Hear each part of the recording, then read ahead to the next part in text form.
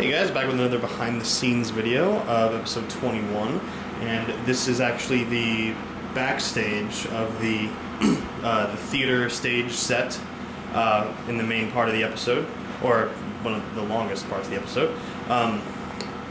This is actually it's basically like, well, the backstage. It's if you were to go out through there, it would be the front of the stage. Now, a couple things I didn't change. In fact, I didn't even turn the blocks around. I kind of just moved one to the other, but you don't see this part in this part of the episode anyway, so it doesn't matter. And then I just put kind of like these are actually parts of, like for the backgrounds and stuff, that I kind of put back here to kind of signify, you know, actual backstage. It's not really, you can't really clearly tell that that's what that is, but it's like, that's what it's supposed to be. It's like the backgrounds that cycle through on this that are kept backstage. This is just to block more, like make a narrower space between backstage and front stage, or on stage rather. For the red curtain, I actually just flipped it around, so in the actual stage this green part is over there and the blue part's over there. Those are just clips to hold them together. This part, which holds the backgrounds, I did not switch, but I didn't need to, or like I didn't flip it around, but it wasn't needed for this because you only see, like, you know, close-up parts of it like that and stuff. As far as the rest of it goes, this is all just stuff to block out light, and, you know, more of the stage. This would be like the, you know, the front stage, like this is what you're gonna be sitting and watching, and oh look, it's backstage back there. And there's more boxes to block some light and whatnot. So yeah, that's pretty much as far as it goes for backstage. It's nothing too crazy, but I knew it wasn't going to be too complicated because backstage is setless. Like, there's nothing really to add backstage other than, you know, props and stuff. But, you know, yeah.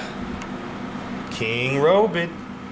And this time it's the stage itself, not the backstage that I did last time. Or if this goes up first, I don't know. Whatever. I don't care.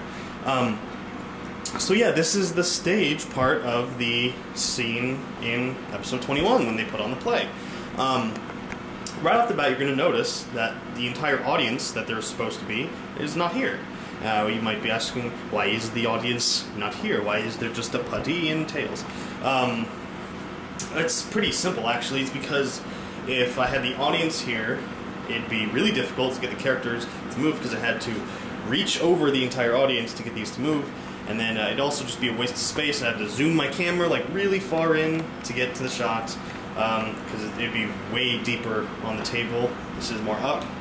And it just makes sense, really, because the audience is going to be shot on a different set entirely, for the most part. These buildings on the side, well, where's the other part of that? There's like the top to this. There's like two walls that will be here. But for the most part, it's going to be unnoticeable because this right here is like the set, and then you would turn around and see the audience looking at the set of the stage. And sometimes there'll be a shot where it's like over here, and then the audience member will be right here, and it'll, you know, it'll show the depth. But for the most part, they're on two different planes. Now, as far as this set goes, this is the first official, well, actually no, the second official set in my show utilizing lamps. The first of which was the Radnick apartment, and I chose to do it on that set for two reasons. One, because I had just gotten them and I wanted to test them and see how they look, and two is because that set is supposed to be incomplete because they just moved in, so it's supposed to look kind of different from the other places with, you know, good lighting or stuff like that.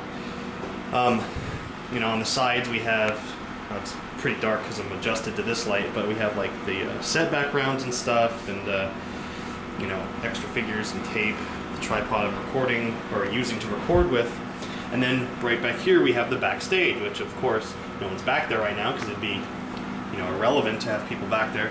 But this kind of shows the connection between backstage and the actual stage itself.